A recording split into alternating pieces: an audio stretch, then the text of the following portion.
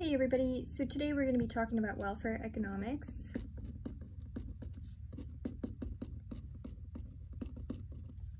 So there's two types of benefits in the market. The first one is consumer surplus, often abbreviated as CS, right? And the second one is producer surplus.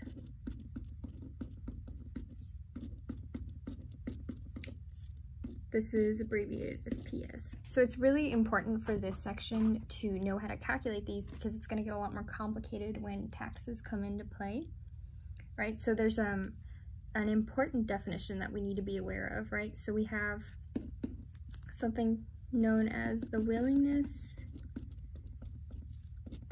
to pay, right? And this is just the maximum amount that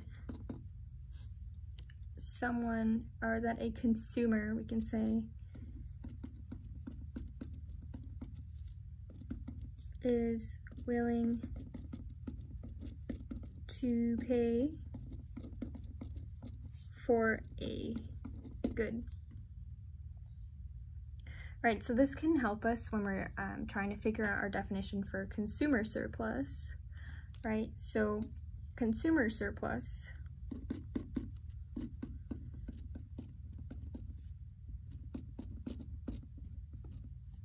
so what this is, right? So this is equal to the willingness to pay, right? This is often abbreviated as WTP. I'll write that from now on, right? Minus the price that was actually paid. And then this ends up being P star, right? Because the price that you pay is the market price, which is P star, right? So we can write this in another way, just so it's easier to see. Consumer surplus equals WTP minus P star.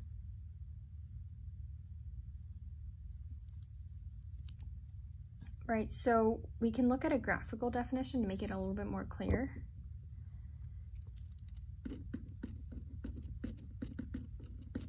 Graphical definition, right, or graphically define this. Let's draw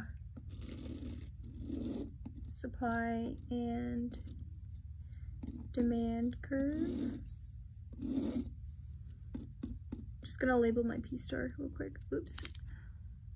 It's a little smudged. Right, so where in this region can we find our consumer surplus, right?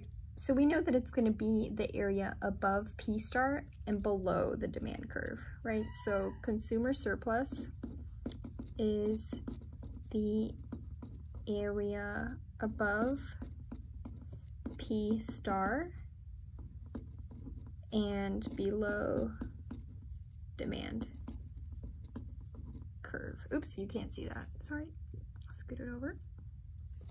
Below demand curve, right? So basically what it is, it's this region right here. Right, this is going to be our consumer surplus. And you'll have numbers to calculate this with, you know, coming next week. But consumer surplus is the area above P star and below the demand curve. Okay, let's cover consumer surplus now. Or sorry, producer surplus. Producer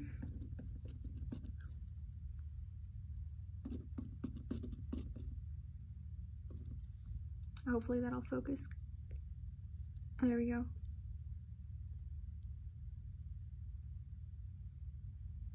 Okay, so then our producer surplus, this is abbreviated PS, right? So this is our price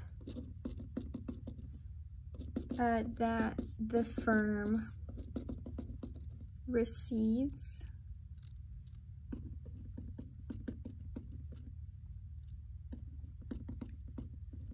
minus the lowest price they were willing to accept, right? So producer surplus, this is the price that the firm receives, so P star minus the lowest price that they were willing to accept, right? So we can write this in other words, P star, right, minus the lowest price that they were willing to accept. So we can write lowest willing price.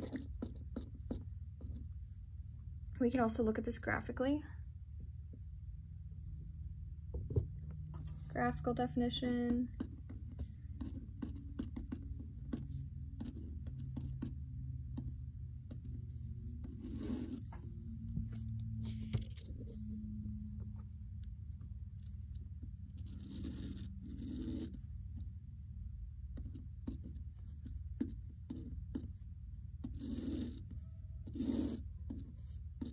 Right, so we have P star again right here, and now what do you think is our area of producer surplus?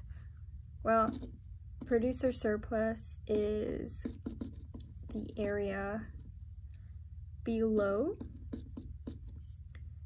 P star and above the supply. You can't see that, above the supply curve, right? So it's going to be the area in between right here, right? So make sure you're comfortable with these concepts, right? So just know, you know, how to locate your consumer surplus versus your producer surplus, and then know, you know, the formulas. Consumer surplus is calculated by willingness to pay minus P star, and then producer surplus is calculated by P star minus the lowest willing price. So let's look at a quick example. This example is going to be for consumer surplus. So we're going to want to calculate the individual consumer surplus when P star is equal to $15. So let's start making our little chart. So we have a willingness to pay, right? This is the amount that they actually paid for it, right? What's this known as? This is P star, right? Because this is what the consumers paid for it, and then we calculate our consumer surplus right here. All right, so let's go with, we'll go with individual A, B, and C, right? We know that they all paid $15 for this good, right? We can say that consumer A, they were willing to pay $20, right? But they only paid $15. So is there a surplus? Yeah, right? There's a surplus of $5 because we do the willingness to pay from the previous page, right? Willingness to pay minus P star. This is our willingness to pay. This is our P star. 20 minus 15 is 5, right? Person B will say they were willing to pay 17. They only paid 15, right? So their surplus is going to be $2. And then person's individual C was willing to pay $15. They paid $15, so there is no surplus at all, right? They just broke even. They were willing to pay 15 and they actually paid 15, right? And then if you wanted to find your market consumer surplus, you would just add these two numbers, right? But for individual surplus, individual A has a consumer surplus of $5, individual B consumer surplus of $2, right? And C had no surplus because they bought it for the same amount that they were willing to buy it for. So the key, right, is to be aware of these formulas, be aware of the region that is the consumer surplus. Later on, you're going to have numbers to calculate this actual triangle area.